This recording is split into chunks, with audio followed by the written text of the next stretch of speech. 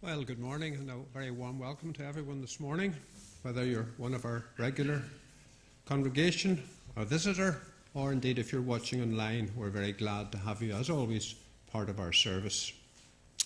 Activity packs for children are available in the vestibule. And then, really recommencing the activities. So quite a list of announcements now. They are on your order of service, but I'll run through some of the main ones. The BB, in fact, gets started tomorrow evening with the Anchor Boys and Juniors from 6:30, and then the company section from 7:30. New members, of course, as always, would be very welcome there. And also it's useful to have some additional help, so if you would be keen to help, speak to Gardner, please, about that. And the Girls' Brigade, they're having a registration evening in the McConnell Hall tomorrow evening from 6:15. And then their times of meeting are on the order of service for the following Monday. There'll be a coffee morning on Saturday the 9th in the Bran Hall from 10 till 12. Donations are in aid of the Coulter Hall Repair Fund, and there are flower arranging displays by Susanna Hazard. The following week, the Tuesday the 12th, the daytime bowling recommences, and everyone will be made welcome at that. So if you haven't tried that before, there's perhaps a new activity for you. Talking about coffee then, there's tea and coffee after this morning's service, and we thank those who will serve that. Morning worship on Sunday the 17th will be led by the PW, and then on that evening, Ballynuur Methodist Harvest service takes place, and that will have the praise led by Ballyclare Male Voice Choir. Next Sunday, the sacrament of baptism will be observed here at morning worship. Sympathy of the congregation then is extended to Mr. Roger Peel and his family following the recent death of his father. Now, every Sunday is an opportunity to support each other in prayer, so please let us know if there's anyone you would particularly like us to pray for by filling in one of the request cards, or of course by speaking to one of the elders or to our minister, who we're glad to see back, and we hope he's had a restful holiday. So these are all the announcements for today's consideration and your prayers.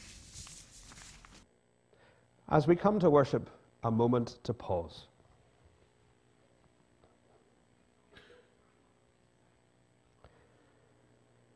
In this space, sacred and holy, may we have ears to hear the song of life.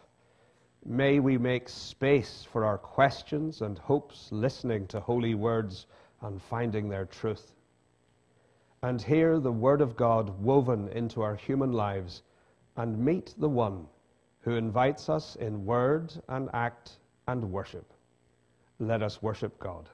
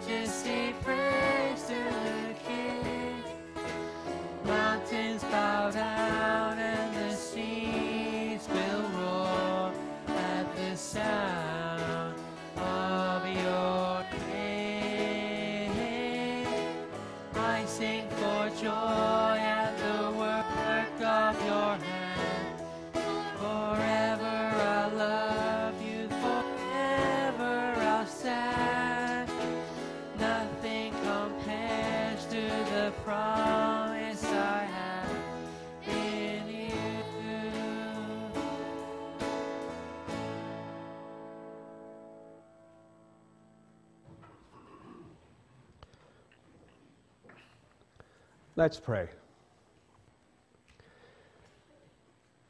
Dear God, you must have noticed how bossy we can be sometimes. You know how eager we are to tell others what they should do, but we don't want to do the things we should. There are some of our prayers when we even tell you, God, what you should do, rather than listening to what you want for us and for others around us. Dear God, please make us less bossy and more ready to listen to you and be more like Jesus. And as he taught us to say, together we pray, saying, Our Father, who art in heaven, hallowed be thy name. Thy kingdom come, thy will be done on earth as it is in heaven. Give us this day our daily bread, and forgive us our trespasses, as we forgive those who trespass against us. Lead us not into temptation, but deliver us from evil. For thine is the kingdom, the power, and the glory, forever and ever. Amen. So, there's a picture up on the screen now, thanks to our tech team at the back.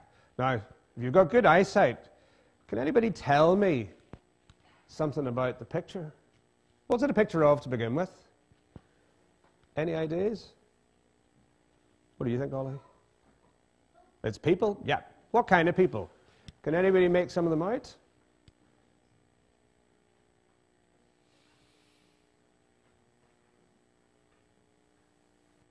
Any guesses? Ollie? A builder? Aye. What was that, Connor? A delivery man? Yes. For all those of you who like your deliveries. Well spotted. Anything else? A doctor? Yeah. I think there's more than one, is there? Maybe a couple there. And so, yes. Now, are they all the same? No? Are you sure?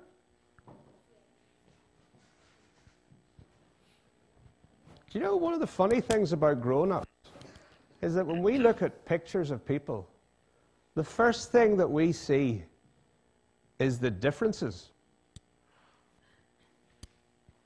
The first thing we see when we're older is we look at differences.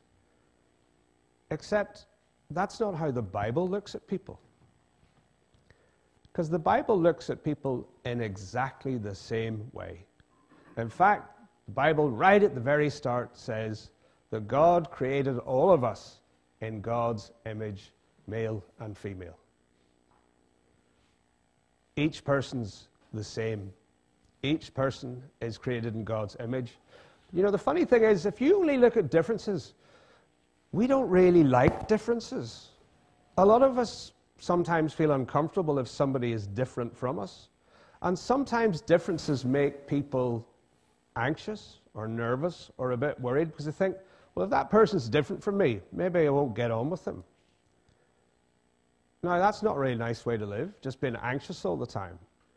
But perhaps if we learn instead to look at people the way God does and to see that they're exactly the same. Each person is loved and cherished because each of them are made in God's image, and there's no difference at all. Makes you see the world in a very different way. And then you don't have to be worried or anxious because you see that the other person is just like you. Let's share a prayer. Let's pray. Dear God, we're quick to spot differences, but you love us equally. So help us to see your image in each other, to know that we are loved and cherished equally. In Jesus' name, amen.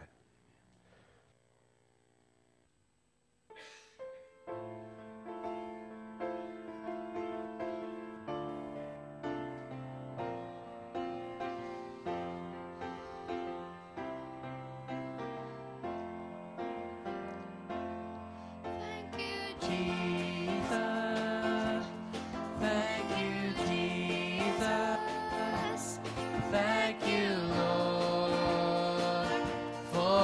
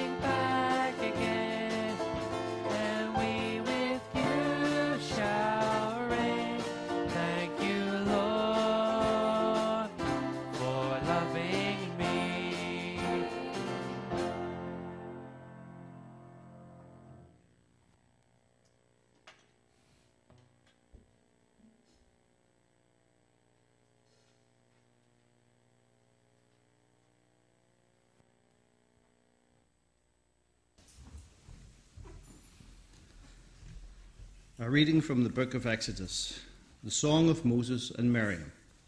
Then Moses and the Israelites sang this song to the Lord. I will sing to the Lord, for he is highly exalted.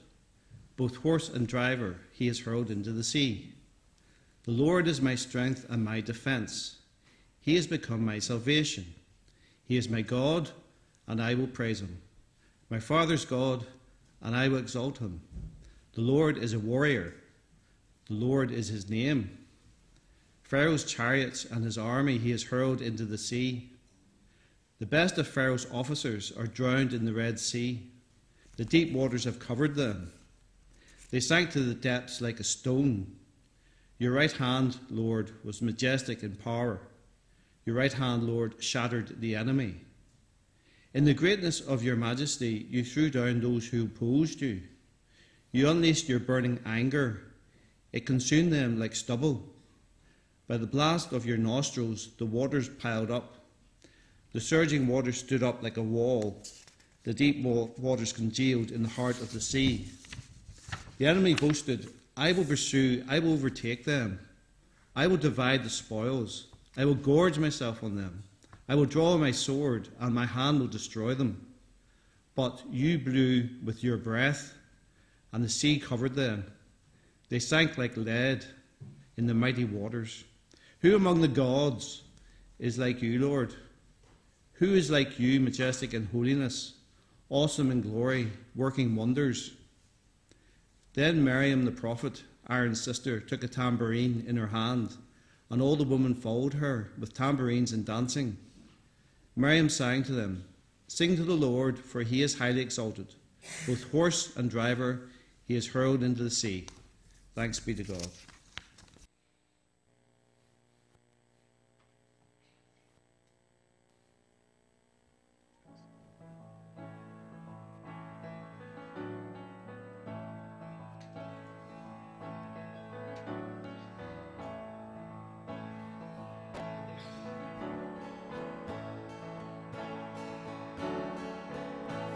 You're the Lion of Judah, the Lamb that was slain. You ascended to heaven and evermore will reign. At the end of the age, when the earth you reclaim, you will gather the nations before you. And the eyes of all men will be fixed on the Lamb who was crucified. Who with wisdom and mercy and justice he reigns at the Father's side. And the angels will cry, Hail the Lamb, who was slain for the world's ruling power. And the earth shall reply, You shall reign as the King of all kings and the Lord of all lords.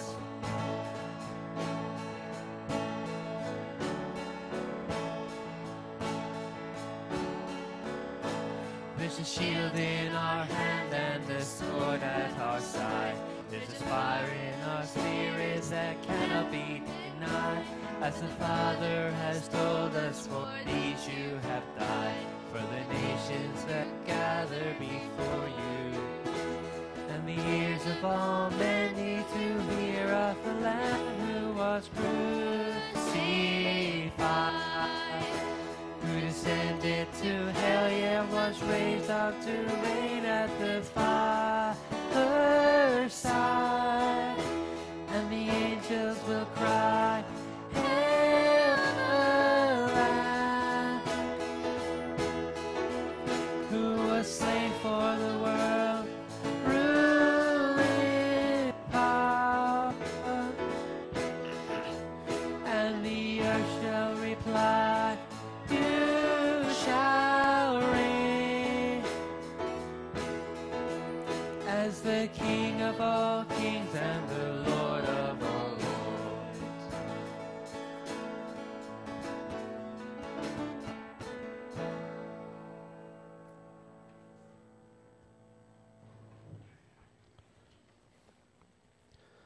Let us pray. Magnificent God, we bring you our praise and thanksgiving, as we always do and as you always deserve. But being thankful comes more easily to us at some times than at others. There are those once or twice in a lifetime days, moments of overwhelming gratitude and joy when the songs of praise come tumbling from our lips, unbidden and unedited. If this for us is one of those rare and heady days, then let our song escape through the walls and rafters for all the world to hear. There are other days when, try as we might, we cannot remember how it felt to be glad, or believe that we ever will be again. The best we can do is to go through the motions of worship and hope against hope that one day joy will return. If this, for us, is one of those dark and dismal days, then hold us in the silence and let others keep the song going until one day we are able to join in. Then there are the ordinary, everyday times when joy is tinged with sadness and sadness lightened by gratitude and hope. Our faith comes with questions, big questions about where you are and why. If you exist, the world is as it is, but somewhere deep down, we know that you are and that you care. Love, your gracious love, is the air that we breathe. It is in the soil in which we grow, and that is a song worth singing. God of fire and fury, God of gentleness and grace, today we bring our united songs of praise, each voice with its own distinctive tone. May you listen and be glad, and then, when the time is right, give us a new song to sing. In Jesus' name, amen.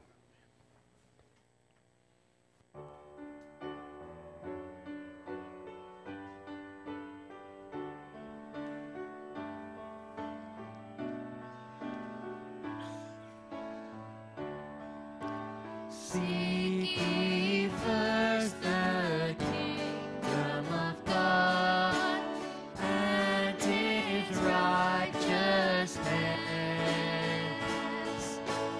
and all these things shall be added unto you.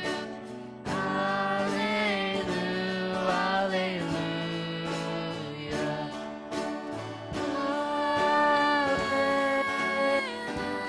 Alleluia.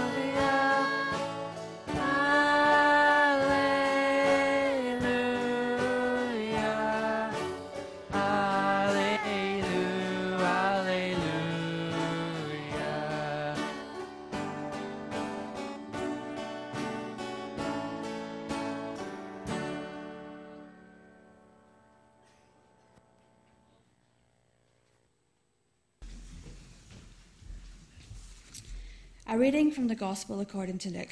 Mary's song. And Mary said, "My soul glorifies the Lord, and my spirit rejoices in God my Saviour, for he has been mindful of the humble state of his servant. From now on all generations will call me blessed, for the Mighty One has done great things for me. Holy is his name. His mercy extends to those who fear him from generation to generation. He has performed mighty deeds with his arm. He has scattered those who are proud in their own inmost thoughts. He has brought down rulers from their thrones, but has lifted up the humble. He has filled the hungry with good things, but has sent the rich away empty. He has helped his servant Israel, remembering to be merciful to Abraham and his descendants forever, just as he promised our ancestors. Thanks be to God."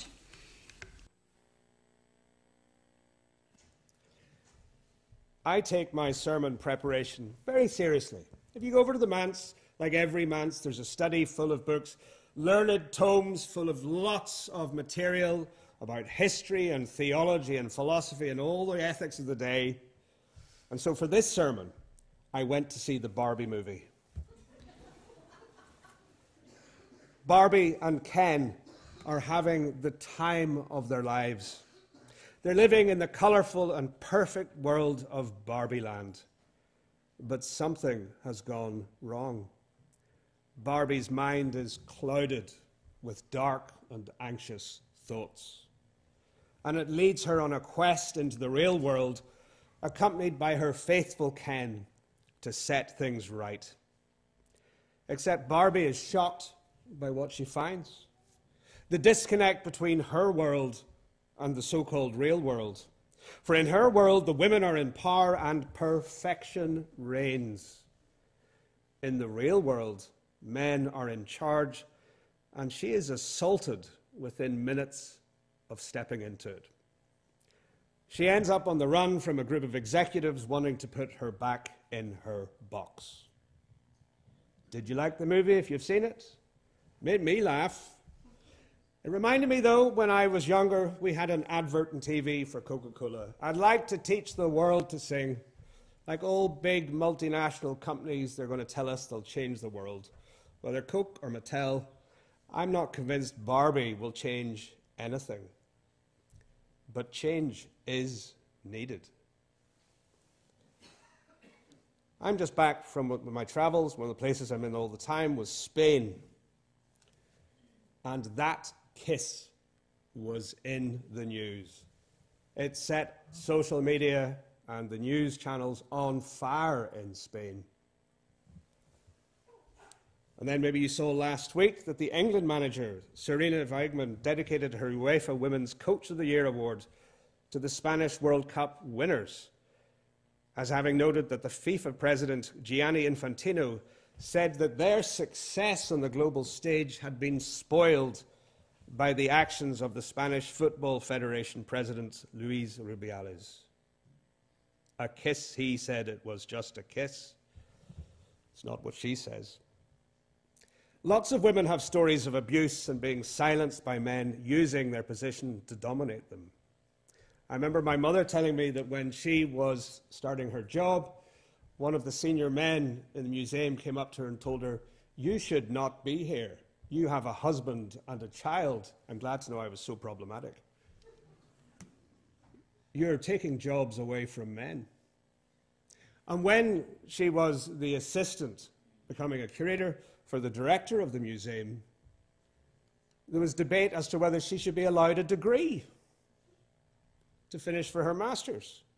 And she pointed out to me, there were some senior men had no degrees. This was her second one. She was too intelligent to listen to them.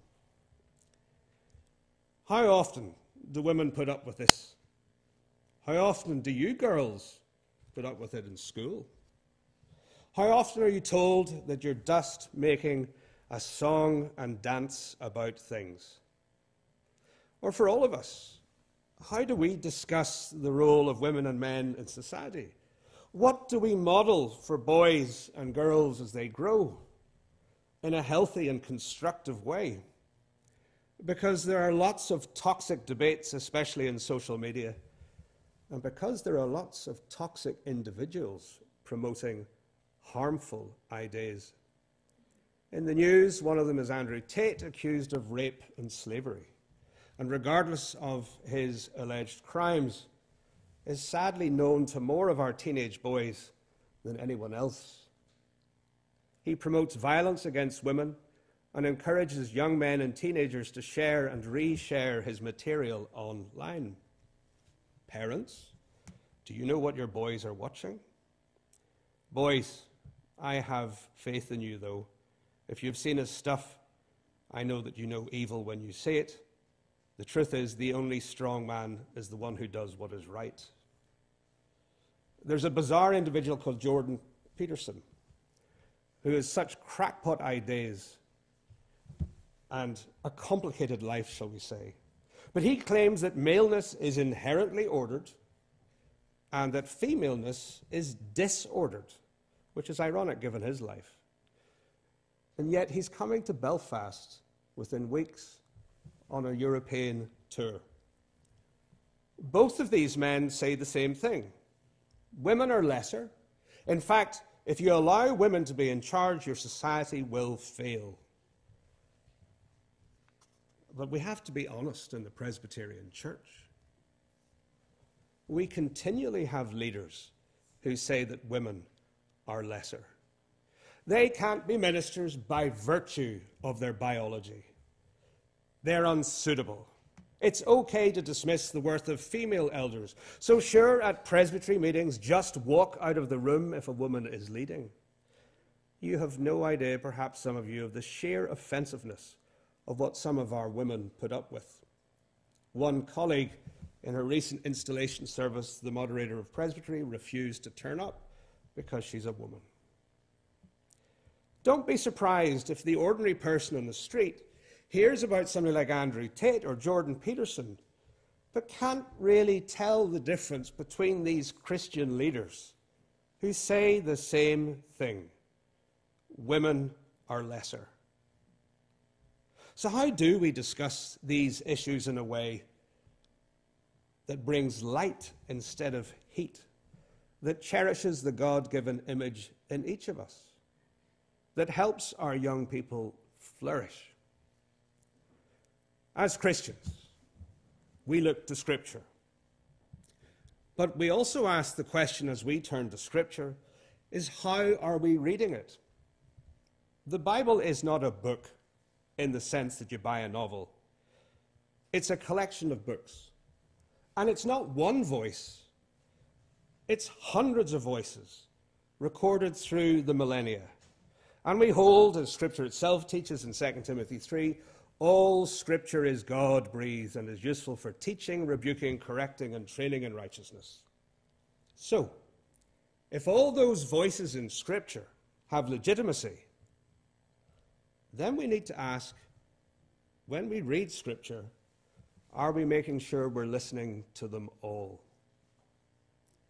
Have we been dismissing the voices of women in the Bible, their faith and witness that can shape our own faith and witness? It's too easily done. I was listening to broadcast service this morning. I want to be fair. This is an individual who was preaching. I respect, admire their ministry.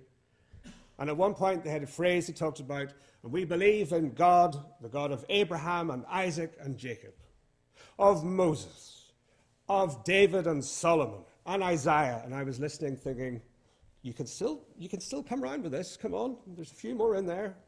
Jesus, and I thought, yes, even at this point, and all the apostles. Oh, at least if it was a Roman Catholic service, poor old Mary would have got a look in. Here today, we have two women, Miriam and Mary. And this month, we're going to be paying attention to female voices in Scripture. And so we begin with Miriam.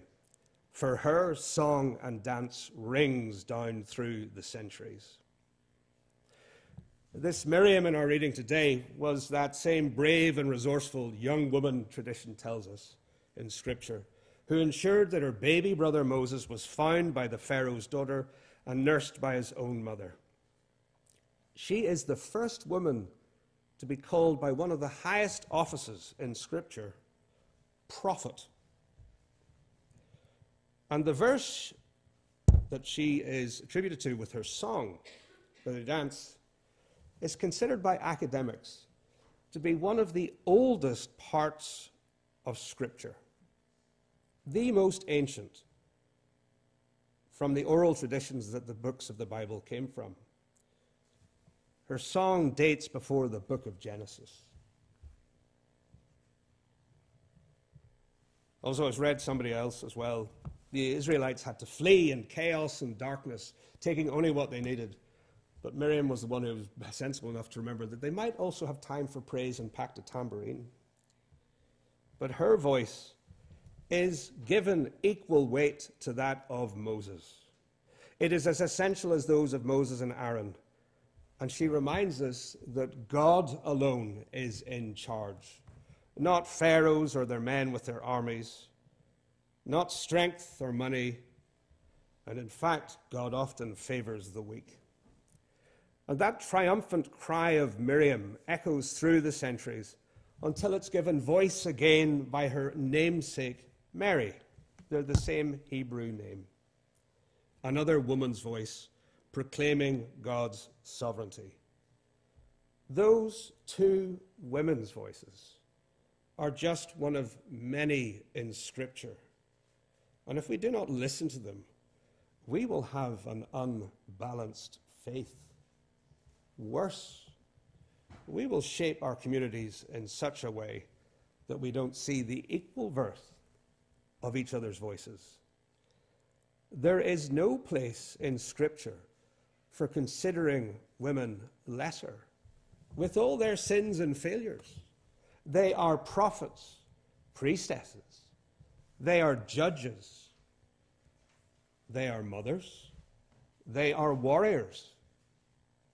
They're the mother of God. There is no place in Scripture for considering women lesser. All of us are called to proclaim and witness God's love, made in that same image. So women, never stop making a song and dance about things, for it is your prophetic calling. And men, join in with them, because together then we can bring our sons and daughters in faith up in the knowledge and love of Jesus Christ, knowing that they're equally cherished. Together we can flourish as God's people to the glory of God. Amen. We worship God with our offering.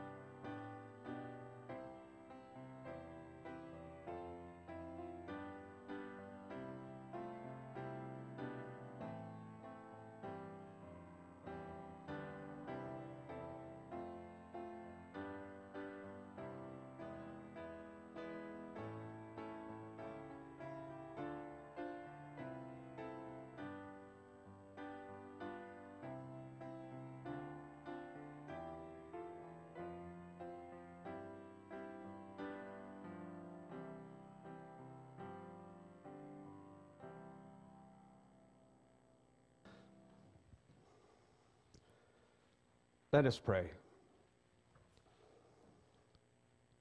Almighty God, we bring you the gifts that seem to be the ones you value most, the ones you can take and use, not our strength, but our weakness, not all that we know, but all we know we still have to learn, not our goodness, but our willingness to change and grow, not full wallets, but our empty hands and hearts, ready to receive the treasures that you know we need and that you alone can give. Gracious God, we come to you with genuine thanksgiving for all the many blessings of this life, for dangers avoided and troubles overcome, for relationships that are rich and fulfilling, for others that are tricky and troublesome but worth the effort of persevering with. Above all, we give thanks for your presence with us in good times and bad, in our triumphs and our tragedies, in our struggling to understand your ways. We give thanks for the stories of your people in the past, some of them recorded in the Scripture, some passed on from one generation to the next. Their knowledge, like ours, was only partial. They made mistakes, as we do, based on fear. But they kept on going, and you kept faith with them, inviting them to learn and grow, to trust in your goodness, to follow the light, to cling to what is right, and so to discover your peace, which goes beyond anything we can explain or understand. Loving God, you invite us to bring all our concerns to you in prayer, and so we do, not in panic or desperation, not expecting seas to be parted and enemies destroyed, but with quiet confidence that there is nothing that you and we together cannot face, nothing that your love cannot overcome. Especially this day, we remember Cecil, Ruth, John, Edward, and all those in our minds at this time. Be with them and all who love them. We pray for the church in these difficult and challenging times, made all the more difficult and challenging because we have forgotten who we are and what you have called us to be. Not pillars of society, but pilgrims and refugees. Not thriving entrepreneurs, but faithful servants, following the way of Christ, the servant King. Help us to stand firm, we pray, but also to be ready to change. Where there are disagreements among us, may we handle them with honesty and respect. Calm the fear in us that leads to anger and division. If dark thoughts intrude, lift our minds to think on all that is good, of all the reasons we have to be grateful, most of all for your never-failing love brought near to us in Jesus Christ our Lord. And so this week ahead, Lord, open our eyes to your glory all around us. Amen.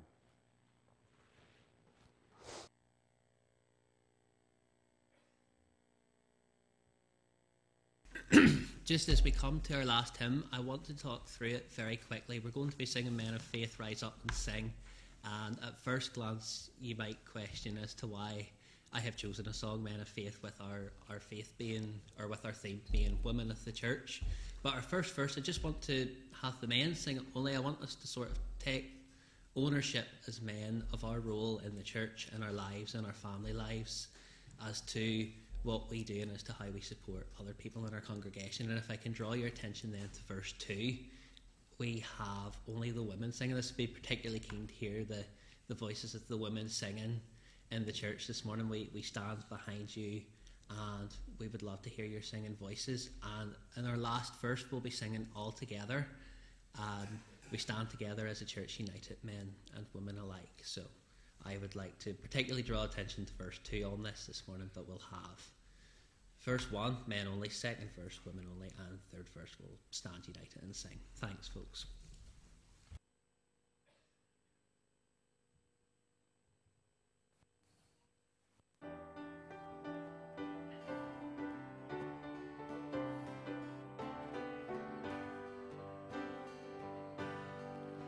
Men of faith, rise up and sing of your great and glorious King.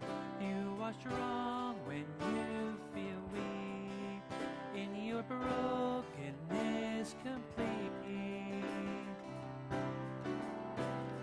Shout to the north and the south, sing to the east and the west.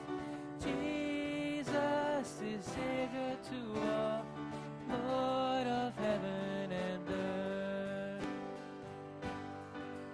Rise up, women of the truth, stand and sing to broken heart, can know the healing power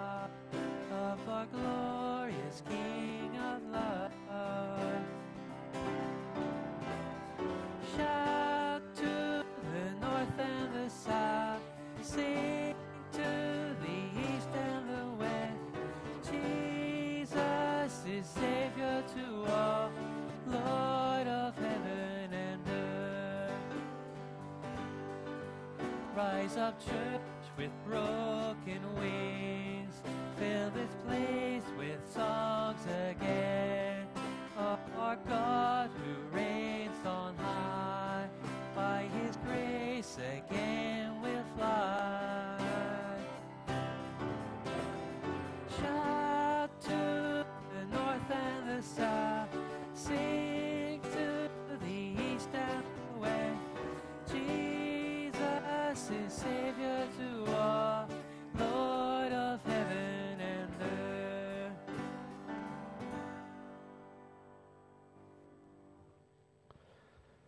And now may the blessing of God Almighty, Father, Son, and Holy Spirit rest upon each of you and go with you into this week. And all God's people said, Amen.